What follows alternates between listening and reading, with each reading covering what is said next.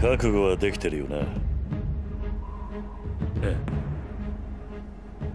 桐生さんならこの金なんか使わずに道場会を立て直してみせろって言うんでしょうね。さあ、それは分からない。お前の立場になってみないとな。譲れるもんなら譲りたいです。だが俺にも意地がある。俺を信じてついてきてくれた仲間に俺なりの生き様を見せてやりたい。あんたが昔俺に見せてくれたようにね。大悟、またこうして直接戦えるなんて思ってもみませんでした。でも正直こうして戦えることが嬉しいですよ、桐生さん。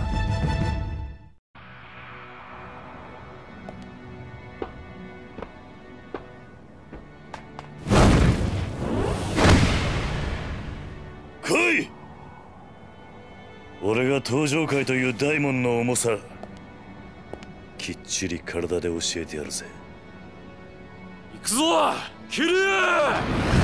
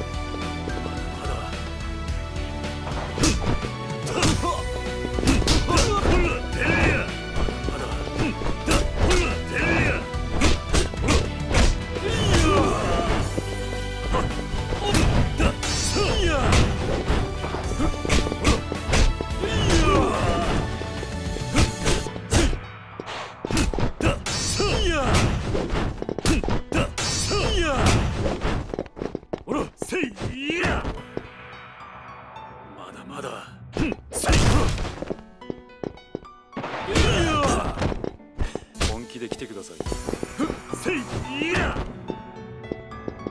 だまだ。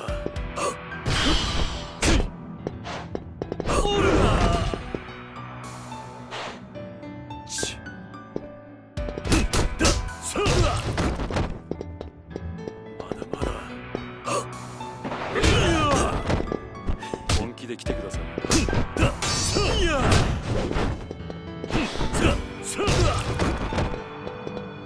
まだまだ。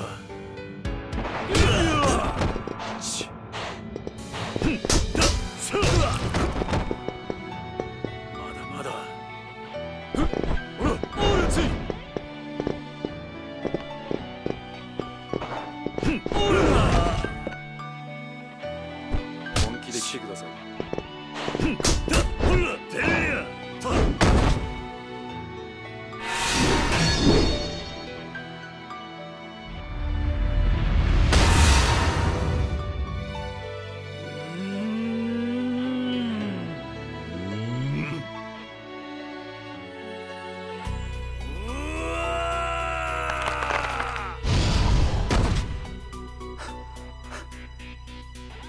ほらどうした？まだまだ。